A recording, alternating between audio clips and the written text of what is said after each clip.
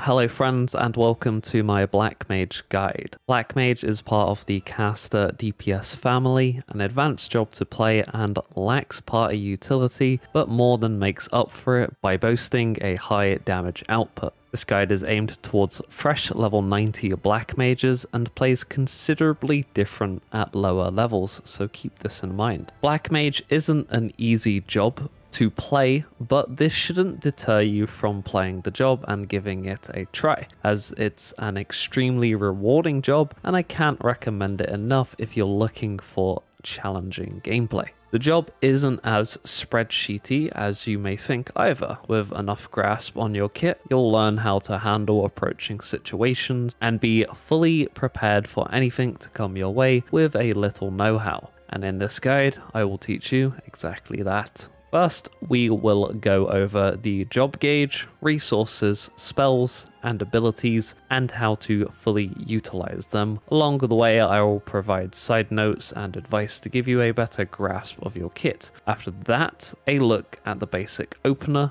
and rotation, and then finish off with the stat priority. Without further delay, let's just dive right in. First, let's go over the core mechanics of Black Mage, starting with Umbral Ice and Astral Fire, both holding up to a maximum of 3 stacks and lasting 15 seconds. Umbral Ice will significantly increase your MP refresh rate and decrease the amount of damage dealt by your fire spells. At 3 stacks, spells cost 0 MP and fire spell cast times are reduced by half. Meanwhile, Astral Fire nullifies your MP refresh rate at the cost of increasing the damage dealt by your fire spells, while also increasing their MP cost and decreasing the MP cost of ice spells to 0. At 3 stacks, ice spell cast times will be reduced by half. Enochian is a buff that is simply always active while under the effect of Umbral Ice or Astral Fire, increasing your magic damage dealt by 20%, and every 30 seconds of being active grants you a stack of Polyglot, holding up to 2 charges. Upon reaching 2 charges, the Polyglot timer will remain to tick, so don't let it overcap as it cannot hold up to 3 charges. You'll have a 30-second buffer to use your current 2 charges before overcapping. Polyglot grants access to Foul, a high damaging instant cast AoE global cooldown spell on the target, and this is to be used on 2+ targets. And then we have Xenoglossy, the single target alternative, dealing high damage and being an instant cast GCD. These spells are unaspected, so they do not benefit from the damage buff of Astral Fire, nor will they refresh your Astral Fire or Umbral Ice, so keep that in mind when using these spells. Enochian is a simple but extremely important buff to remain active at all times. Losing Enochian will result in losing your 20% damage buff on your next cast, dropping any remaining time on your Polyglot, and losing Umbral Ice or Astral Fire, so avoid this at all costs. To maintain Enochian, simply switch from Astral Fire to Umbral Ice or vice versa, or make use of Transpose, an off-global cooldown which will switch your current Astral Fire or Umbral Ice to the opposite element, with 1 stack regardless of how many stacks of Fire or Ice you had before transposing. A nifty tool to be used in situations where your Astral Fire is about to drop, with no time to cast another spell to save your Enochian, or to be used during downtime, and making use of Umbral Soul, a GCD that will add a stack of Umbral Ice and a stack of Umbral Heart after each use. Umbral Hearts hold up to 3 charges and nullify the MP cost of fire spells caused by Astral Fire, or to be put more simply, they halve the cost of fire spells while in Astral Fire and decrease the cost of Flare by 1/3. More on Flare later though. To acquire Umbral Hearts, simply use Umbral Soul under Umbral Ice during downtime, or Blizzard 4 in Umbral Ice during uptime, a GCD spell which instantly grants 3 charges of Umbral Hearts. Blizzard 4 will not refresh your Umbral Ice, although this is mostly a non-issue, it is something to keep in mind. Before we move on to the rest of the spells, let's go over Paradox. Paradox is a high damaging unaspected single target GCD that can be cast in Umbral Ice or Astral Fire and will refresh both stacks depending on stance. While in Umbral Ice, Paradox is an instant cast, and while in Astral Fire, Paradox takes the trait from Fire 1, which is a 40% chance to proc Firestarter, lasting 30 seconds and allowing your next Fire 3 to have no cast time and costs no MP. An excellent tool for mobility and to refresh your Astral Fire, or just be used to enter Astral Fire sooner. More on Fire 1 and Fire 3 later. Paradox replaces Fire 1 and Blizzard 1 on your hotbar, and to acquire a cast of Paradox is rather simple. While in Umbral Ice, have 3 charges of Umbral Hearts going into your Astral Fire. Meanwhile, while you are in Astral Fire, simply have 3 stacks of fire going into Umbral Ice. You'll want to cast Paradox in every Umbral Ice and Astral Fire, and you will be ignoring Paradox in a 3+ target situation. More on AoE later though. With all that covered, let's go over some of the basic spells, starting with the Ice spells. Blizzard 3, a single target GCD which grants 3 stacks of Umbral Ice and removes Astral Fire. Basically your gateway spell to Umbral Ice 3 from Astral Fire 3. Blizzard 2 and High Blizzard 2. Your AoE alternative to Blizzard 3, granting 3 stacks of Umbral Ice, to be used on 2+ targets. Blizzard 1, a single target GCD which grants 1 charge of Umbral Ice and extends the duration of Umbral Ice. This isn't a spell you want to catch yourself using very often or at all, unless for some reason you want to remain in Umbral Ice for 1 GCD longer. Freeze, your AoE alternative to Blizzard 4, which we did cover earlier. This grants 3 charges of Umbral Hearts and is to be used on 3+ targets. Now let's move over to the Fire spells. Fire 3, a single target GCD which grants 3 stacks of Astral Fire and removes Umbral Ice. Just like with Blizzard 3, this is your gateway spell to Astral Fire 3 from Umbral Ice 3, and will serve as your opening spell in most cases. Fire 1, a single target GCD which grants 1 charge of Astral Fire and extends the duration of Astral Fire. Just like with Blizzard 1, Fire 1 isn't a spell you want to catch yourself using very often at level 90, but it can be useful in situations where you mess up and need to extend your Astral Fire at a low MP cost. Just like with Paradox, Fire 1 has the Firestarter trait for a 40% chance the next Fire 3 will cost no MP and have an instant cast time. Fire 4, a high damaging single target GCD which does not refresh your Astral Fire. You'll want to use 3 of these before refreshing your Astral Fire with Paradox in most cases, with your first 3 gaining the benefits of Umbral Hearts after the opener. Fire 2 and High Fire 2, your AoE alternative to Fire 3 and Fire 4, granting 3 stacks of Astral Fire. This is to be used on 2+ targets as your first cast from Umbral Ice to Astral Fire, and then used only on 3+ targets afterwards. For example, I have a 2+ target encounter. I will start by casting a High Fire 2 as it's more potency on 2 targets over Fire 3, but once I'm in Astral Fire, I will use Fire 4 over High Fire 2 as Fire 4 is doing more potency overall on 2+ targets. Additionally, High Fire 2 will grant the effect of Enhanced Flare, which increases damage dealt by Flare from 220 potency to 280 potency. Finally, we have Flare and Despair. Flare is a high damaging AoE GCD with a long cast time. Use on 2+ targets if you have an instant OGCD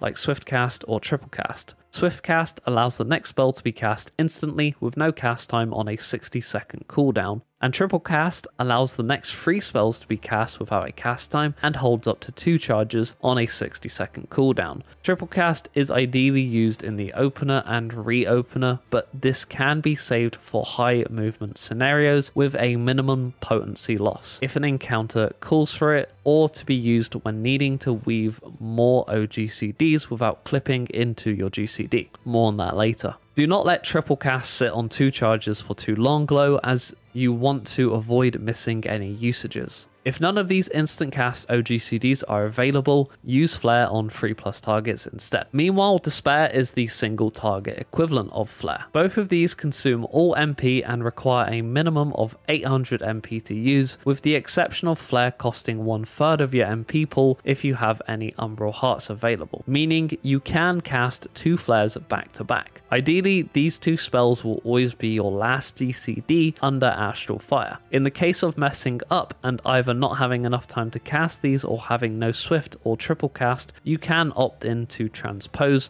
Although it is a big potency loss, it's better than completely losing your Enochian. Thunder 3 is a single target damage over time effect GCD lasting 30 seconds, and Thunder 4 is your AoE equivalent to be used on 3+ targets, and this lasts 18 seconds. You always want to have your Thunder dot up on targets as it's a significant portion of your overall damage. These do not refresh your Umbral Ice or Astral Fire, so keep that in mind as to not drop your stance when using these. Additionally, Thunder 3 has a 10% chance to proc Thundercloud, and Thunder 4 has a 3% chance to proc Thundercloud, lasting 40 seconds. This allows the next Thunder to be cast with no cast time, cost no MP, and on impact deal all the damage the dot would have dealt on top of reapplying the dot again. Ideally, after the first cast of Thunder, we want to rely on Thundercloud to reapply our dot every time it's about to fall off or prematurely if the Thundercloud proc is our only movement tool at the time. Thankfully, we do have a tool for that, Sharpcast.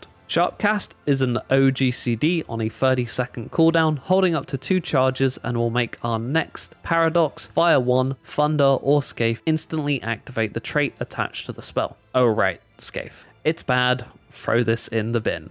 Anyways, fine.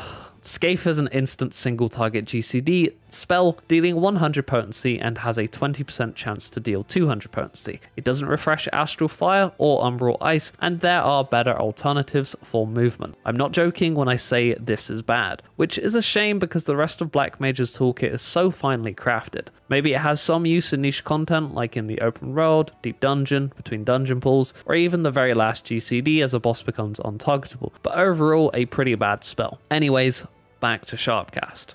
Due to its ability to instantly proc a spell's trait, it is immensely useful when used on Thunder to proc Thundercloud. Thundercloud lasts 40 seconds, while the Thunder dot lasts 30 seconds with Thunder 3 and 18 seconds with Thunder 4, which allows you to hold onto the Thundercloud proc until you need to reapply the dot again. Overall, this is the ideal way you should be reapplying your Thundercloud dot, but mistakes can happen or downtime messes with things, so sometimes it's needed to hardcast a Thunder. It does happen. We have a few more abilities to cover, and then before we move into the opener and rotation, I have some theory that I must cover with you, as this job does require a little of it. Worry not, low, I'll make it simple. First, the 2-minute cooldowns. You want to use these pretty much off cooldown for the most part. Manafon, an OGCD granting 3k MP. You'll want to use this inside of Astral Fire once you have casted Despair or Flare, to be able to cast another Fire 4 into Despair for single target to 2+ targets, or another Flare in a 3+ target situation.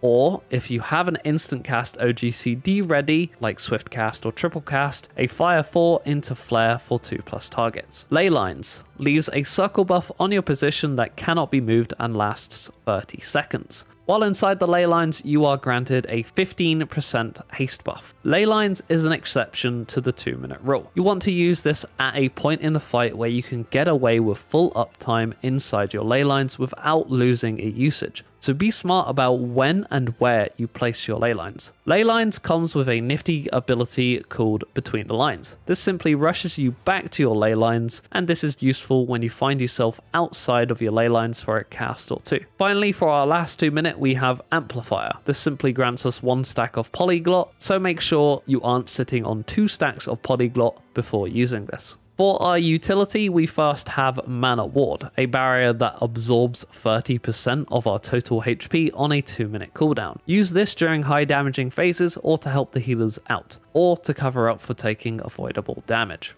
Ethereal Manipulation. This will rush to a target party member, not to be underestimated. This tool is incredibly handy to be used during high movement phases, as you can use your party members as a taxi to get to specific spots without clipping into your GCD as much as you would have if you were to manually move with no instant casts available. Take full advantage of this ability while optimizing your damage or for convenience sake. Lastly, before we move on to the Fury, let's go over the cross-roll actions, starting with Addle. Addle lowers the target's magical damage dealt by 10% and physical damage dealt by 5% on a 90-second cooldown. Great to be used on raid wides and raid busters, and your healers will definitely thank you for it. Sleep puts all targets and nearby targets to sleep for 30 seconds. This is mostly useless in high-end content, as encounters are usually immune to this. It does see use in solo content though, like open world or deep dungeon, and can also be handy if the tank dies in a dungeon. Lucid Dreaming. This increases MP refresh rate or 21 seconds. This is pretty much useless on Black Mage, as we are not in danger of running out of MP with our Umbral Ice to Astral Fire MP loop. Surecast allows the next spells for 6 seconds to be cast without interruption, and also nullifies knockback and draw-in effects. Effectively, our anti-knockback. Use this when an encounter is going to knock us back, so we can prevent the knockback and keep uptime. In this section, I will go over movement, OGCD weaving, dealing with downtime, recovery options while maintaining your Astral Fire, and the basics of single target versus AoE. Let's begin with movement. Black Mage has many tools to deal with movement, including Ethereal Manipulation, Sharp Cast for your Thunders and Firestarter procs, Xenoglossy, and Swift and Triple Cast. As a Black Mage, it is very important to know the ABC. Always be casting. And this goes for these high movement phases. This will come with fight knowledge, so when you know a fight is going to force you into a movement phase, then it is important to keep these tools in mind. Firestarter can be a great tool to be used while moving during your Astral Fire phase, as it refreshes your Astral Fire. Meanwhile, Xenoglossy is also a fantastic tool for moving, but remember, this will not refresh your Astral Fire, so keep this in mind as to not drop your Astral Fire while moving. Same goes for Thundercloud. As fantastic as it is, I would put Thundercloud as your very last tool to be used for movement if your Thunder Dot still has duration on it. Finally, we have Swift and Triple Cast. Ideally, I would use Triple Cast over Swift Cast, as Triple Cast can hold up to 2 charges, and it allows you to be completely unhindered by movement and continue your rotation like normal for 3 whole GCDs. That said, if you need 4 GCDs while moving, using Swift Cast on top of Triple Cast is a viable method. The only reason I put Triple Cast ahead of Swift Cast is because I probably would want to use Swift Cast when it's off cooldown, but with Triple Cast, I can hold onto it for a little longer, as the 2 charges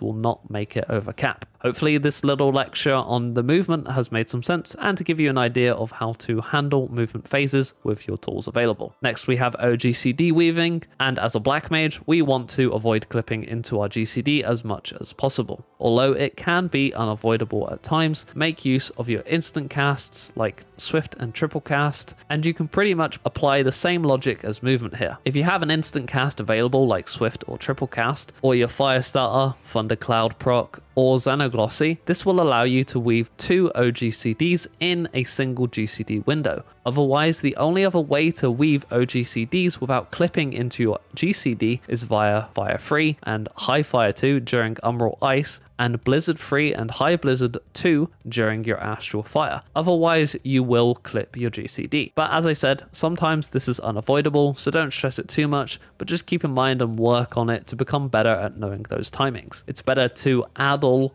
a raid wide that's going to kill a potential player and clip into your GCD than not addle it and that player dying, as a player dying is going to result in a greater DPS loss than you slightly clipping into your GCD. We then have downtime and how to deal with it. First, we need to know that downtime is coming, so we have a game plan ready. When we know downtime is imminent, we should focus on dumping any of our polyglots with Xenoglossy, getting any final paradox casts off, and spending any remaining Umbral Hearts, and ideally ending on a Despair cast before the boss becomes untargetable. Then during the downtime, we can transpose into Umbral Ice and use Umbral Soul to get us into Umbral Ice 3, have 3 Umbral Hearts ready, and a Paradox ready for when the boss becomes targetable again, if time allows it. If the boss becomes untargetable during your Umbral Ice window, and you've already casted your Paradox in Ice, then consider using 3 Umbral Souls to get 3 Umbral Hearts transposing into Astral Fire, transposing back into Umbral Ice, and then casting a further 2 Umbral Souls, which will end you up with 2 stacks of Umbral Ice free, Umbral Hearts, and a Paradox ready to cast, which will refresh your Umbral Ice to 3 stacks. Next, we have our recovery options while maintaining Astral Fire. An important concept to keep in mind while playing Black Mage. There are a few ways to maintain Astral Fire, and we have briefly touched upon this in the movement section, but I'd like to further explain in this section. If movement is going to force us to potentially drop our Astral Fire or not get as many casts off during our Astral Fire, then it can be a good idea to sharp cast our Paradox to acquire the Firestarter proc to allow us an entire GCD of movement plus a refresh on our Astral Fire. This is where the 2 charges of sharp cast come in handy. Another method is of course using swift cast or triple cast, like mentioned in the movement section. This will speed up our rotation and catch a Despair with an instant cast. Due to Despair refreshing Astral Fire, it can be wise to use swift or triple cast on it rather than manually casting it, as you can exploit the refresh when otherwise you wouldn't have had enough time to finish the cast. If none of these options are available, then using a Despair early can be a good alternative and ending your fire phase early. It's better to early Despair than not Despair at all and go into Umbral Ice or drop your Enochian completely. That said, if that option is not available and as a last resort you can cast Blizzard free to go into Umbral Ice early, as the cast is quicker than Despair, and as a very final resort using Transpose. At the very least, this keeps up your Enochian and will still give you a Paradox cast. Finally, we have our single target versus AoE rotations. Examples will be after the opener and will not include OGCDs. For single target, our basic GCD rotation will look like this: Blizzard 3 into Blizzard 4, into Fire 3, into 3 Fire 4s, into Paradox, into 3 more Fire 4s, into Despair, and then repeat.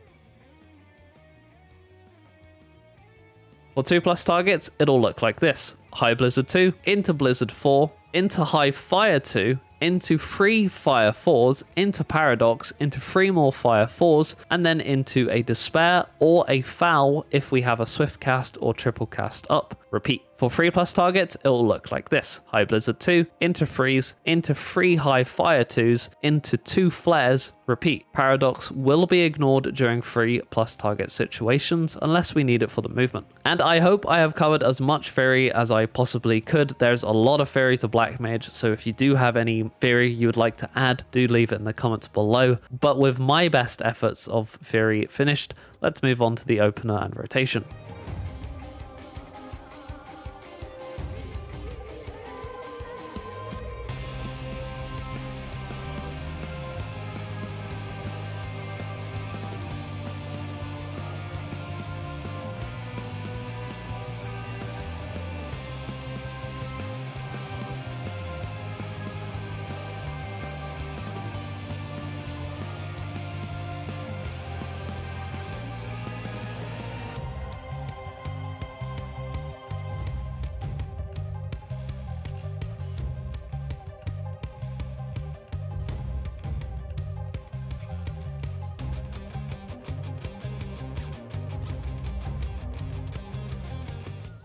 And finally, let's talk about Black Mage's stat priority, which goes like this: spell speed, critical hit, direct hit, / determination. Spell speed is Black Mage's strongest stat. The reason for this is it allows the job to pump out more Astral Fire rotations throughout an encounter and increase comfortability with the job. Crit is still an overall good stat for Black Mages, and it's good to keep a healthy balance of direct hit and determination as well. And that will wrap this guide up. Overall, Black Mage is quite a challenging job, but being part of the ranged DPS family, you don't have to worry about much other than your rotation. I think I just heard the cries of ranged DPS telling me their role is hard. Anyways, don't overthink it and keep at it. With enough practice, you'll make a great Black Mage and reap the rewards. Also, if you're listening, SE, please buff Black Mage's damage. They deserve to be top of the charts like the kings they are. Thank you if you made it all the way to the end of the video, and if you like what you see, then make sure to give it a like. If you aren't subscribed yet and enjoy my content, then consider hitting that subscribe button for more content just like this. If you have any feedback or just how you find the job, let me know in the comments below. And if you'd like to support me any further, you can follow me at the socials below. Twitch for my streaming content, Twitter for questionable tweets, and Discord for a like-minded community. Also, if you're feeling generous, you can now finally become a channel member and have your name credited at the end of the videos like this. With all that said and done, I shall see you guys in the next one. But until then, take it easy, stay safe, we out. Goodbye.